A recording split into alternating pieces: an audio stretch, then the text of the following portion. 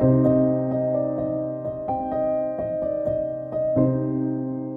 hi there, it's Sandy Allnock, and today I'm going to talk about unsticking stuck gel pens. I am the queen of the white gel pen.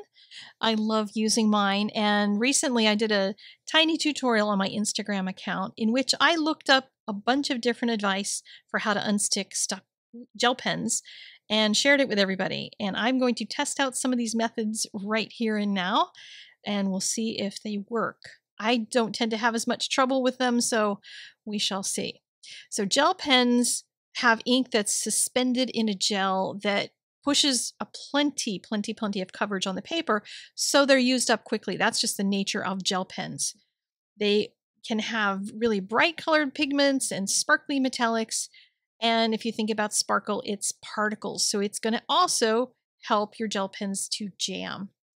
The writing point sends the ink over top of a little teeny tiny ball, which is really super small, and if the ink doesn't have room to flow around it, if you're pressing really hard, that will also keep it from running. A little weird fun fact that I found, that gel pens resist the analytical method that the FBI uses to assess the age of ink for forensic purposes. So I'll just throw that out there. It's just a weird fact. All right, storage tips. They say to clean excess ink on your pen tips with a damp cloth before putting them away, and secure them and store them with the tips facing down or lying flat. Now, I don't clean mine, and I store them tips up, and I don't have nearly as much trouble as everybody else says they do. So I don't know how true this is, but I'll put it out there because that's what they, quote, they say. Your day-to-day method that I've used all the time is to hold the back of the pen and shake it.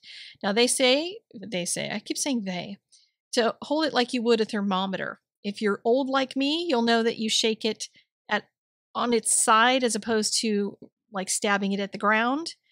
And you can also get it started on a soft, warm surface like your hand, so right on your finger to get it started.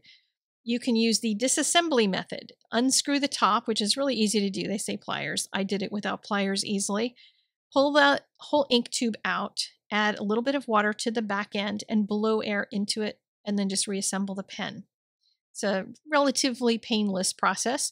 And then there's the melting method, which I'll try also in this. Soaking the pen in warm water for 5 minutes, which was too long for me to deal with, so I held it over a steaming tea kettle to try to melt the dried ink inside, and I had some mixed results.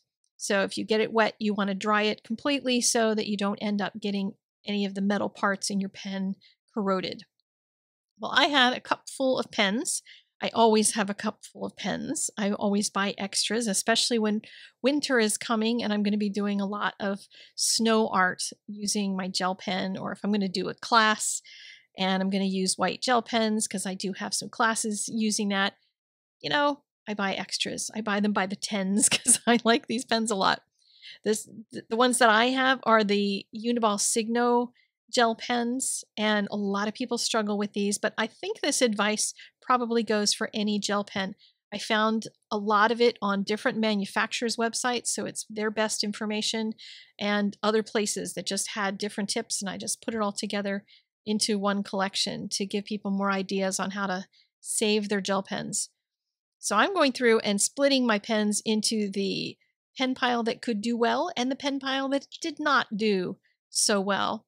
These last two that I'm writing with are a thinner line, you'll notice, and that's because it's a different pen. These are both Uni-ball gel pens. They both say they're a 0.1. I don't know if the 0.1 actually refers to anything, but they have different UPC codes. I will type those out on my blog and give you links to both pens so that you can try each one, because one writes thinner than the other. So now I'm going to test each one of the pens that did not work using the shaking method.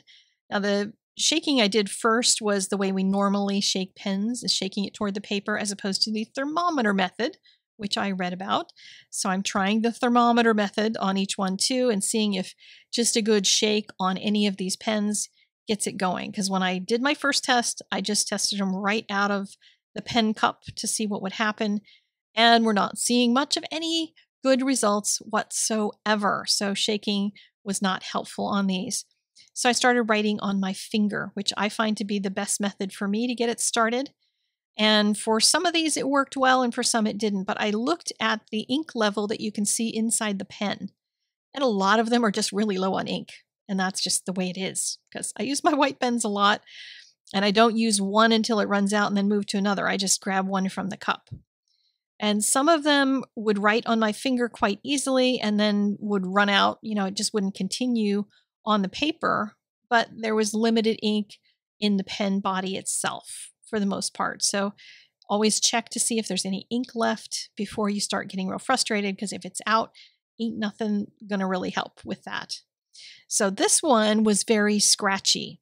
I could feel the scratchiness on my finger. I could hear the scratchiness on the paper, and it helped a little bit to write it on my finger, but it had a lot of ink in it. So there's something wrong here with the nib itself. So I tried cleaning it off with a baby wipe to just see if there was just something crusty on the tip of it, and that didn't help at all. So rewrite on my hand again to see if I could get something going, and nothing.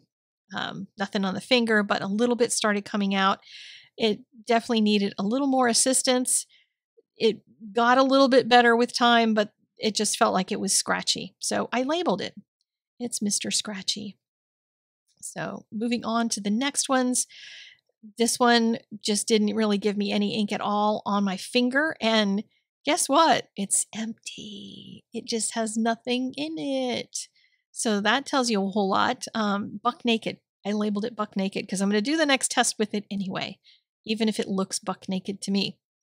So then I took the last one, tried writing on my finger. My finger's getting tired by now of being written on. It's feeling used and abused, but there seems to be some dry ink in there, but who knows how much of it is movable. So we're going to move on to the kitchen and go turn on the heat and see if we can get something going and save any of these pens.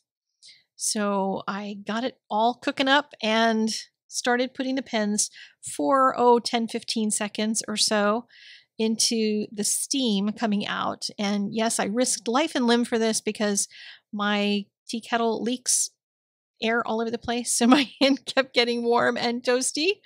But I tried with each one of them to hold them in the heat for a good enough time to try to see if I could get it to melt.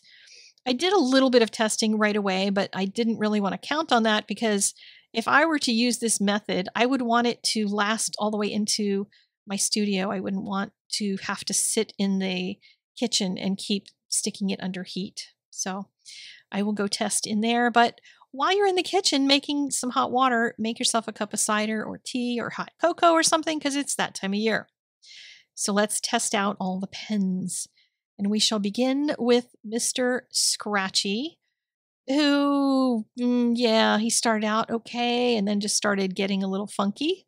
So a lot of these methods, as you get more serious with them, they may not work. When you get to the last methods, they might be dodgy, but you can also leave them in your pencil cup. And a lot of them, even if they don't write a fair line, you could make snow with them. You could pounce it on the paper and get enough ink to make some snow out of it for a piece of artwork. But looky here, one of them fixed itself. One of them has plenty of ink working. And then we come to another one. It was just hit or miss as to whether or not these pens could be recovered. But the last one also worked, which was great and exciting news. So now I'm left with the ones that did not work under the heat test. And I wanted to see if putting a little moisture in there, putting a couple drops of water into that barrel, it's empty at one end, it's open at one end, and then blow in it.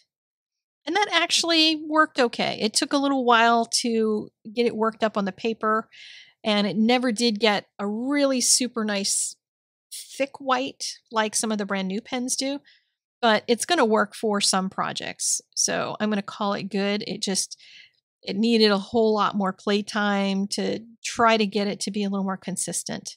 So that is my experiments with trying to fix gel pens. Try these things out. And if you find any other things that work, aside from throwing them away, then leave them in the comments so other people who come and see this video can find some other ideas as well. All right, I will see you guys again soon. Take care. Bye-bye.